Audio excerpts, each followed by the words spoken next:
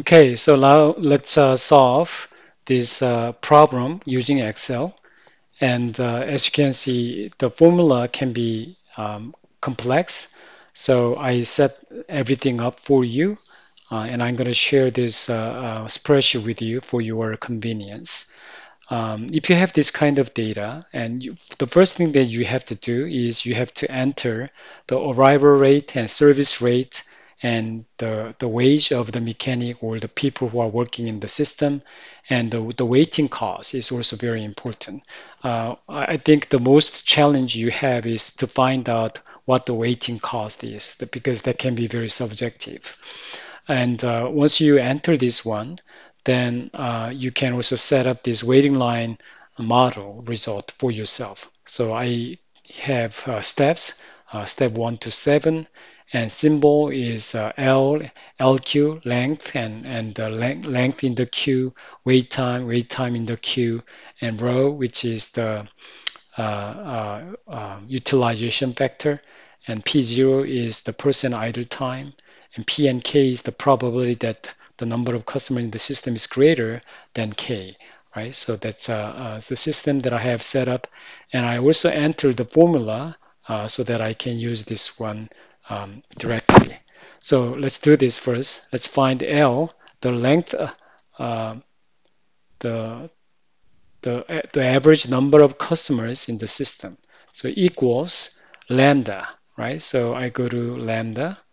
Lambda is right here, 2 divided by, and I encourage to use parentheses because when you are using Excel, sometimes it gets very complicated, and not using parentheses carefully can mislead you to wrong calculations.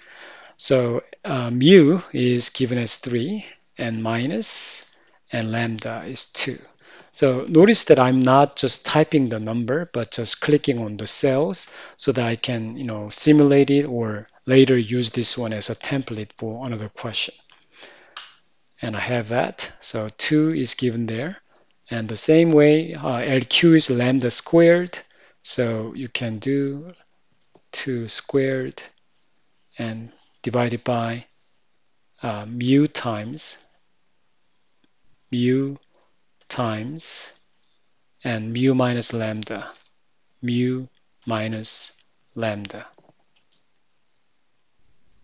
right? So, and then hit enter. So 1.33 is the average number of customers in the queue all the time. And the wait time, average time a customer spends in the system, how much would that be? Equals 1 over mu minus lambda, right? That's about an hour, right? About an hour. One customer, 1 hour a customer spends in the system usually. What about WQ? Average time customer spends waiting in the queue. So let's go here. WQ equals lambda over mu minus u times mu minus lambda, right? So we learned that about 67.67, right? So if you do just calculations quickly, 0.67 times 60 minutes, about 40 minutes, a customer is waiting in the line. And let's look at the row. The utilization factor is lambda over mu. Lambda over mu gives you 67% of the time the mechanic is working. The percent idle time is 1 minus lambda over mu. So lambda over mu here. So 33% of the time the mechanic is idle. And the probability that the number of customers in the system is greater than K. So this is a little bit more complex. We have to use this formula. So let's do this. I created this probability of more than, so Pn greater than K, that's over here. and I have to use this formula here. So equals power of lambda over mu, and k plus 1. So what is k plus 1? K is right here, and plus 1, right? So this is the formula that you can use for the probability. And so, the probability that the system would have more than zero car is 67%. And as you scroll, oh, so we have error message here. What's wrong with it? So the mistake I made was, as I copied it down, the formula changes. Now you look at here. So lambda and mu is gone. It moved together as I copied down. So that's why you have to use absolute reference. So you have to add dollar sign in front of I and 4 and I and 5. So you are fixing the location of lambda and mu. In that way you can simulate this one correctly. So let's do that. Okay, so now you have found the probability of more than k cars will be in the system is right here. And if you have done that, now let's calculate total waiting cost. So it's M times CS. CS is the cost of service. So M is the number of the line. We have only one line, and the cost of hiring and running this mechanic is $15 per hour, right? And we also have to remember that this is a daily cost, therefore 8 hours per day. So 8 hours per day times one line and $15 per hour, 15, and that is going to produce $120. And I have to change, I guess, to daily total daily service. So, and total daily service cost is lambda, the number of people arriving per hour, times the wait time, how much time they are waiting on average, and times CW, the cost of waiting. So that's lambda is right here, 2 times the number of customers in the system is 1 times, and CW is given as 50, waiting cost is $50 per hour.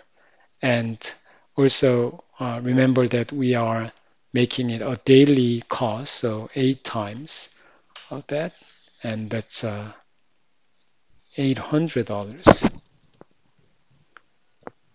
It's higher than what I thought.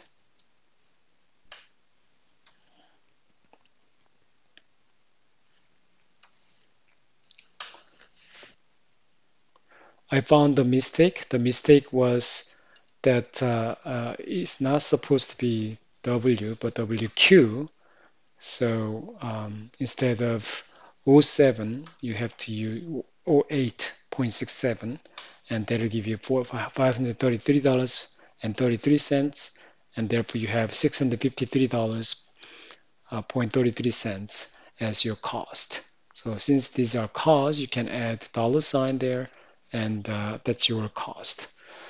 And now let's take a look at the scenario 2, where you want to hire a person whose efficiency is 4 cars per hour rather than 3 cars per hour, and what happens there. So it's the same thing. What I'm going to do is actually I'm going to just copy this formula as they are, and one thing that I have to change is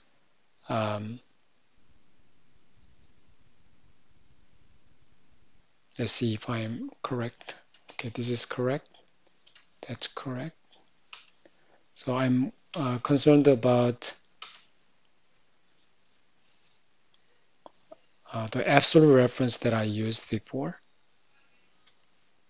Other than that, I think it's good, right? So it turns out that you are spending only $360. However, the performance of the waiting line is much better than the previous case. That's really good. And this one I need to worry about. And yeah, so I4, instead of this, I have to use this one, new one, right? And mu is 4, so I have to use this one, right? And it's 50%.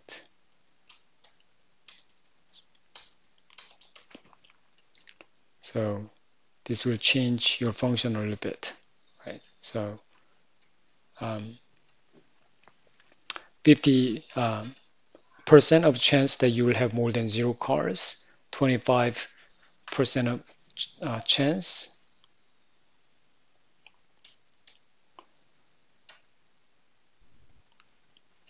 25% of chance to have more than 1 cars, and so forth will be generated right here. So you can see that, and as a conclusion, if you just compare the cost between scenario 1 and 2, the saving that you can make is total cost 1 minus total cost 2 will give you 653 here equals 653 minus 360, so about $293 of a savings you can make per day. So if you make it, 5 days, right? How much per week? That's $1,466, and multiplied by, say, 4 weeks, then wow, near $6,000 per month you can save if everything that you have set up here is right. So this is how you solve your MM1 model using Excel. Thank you.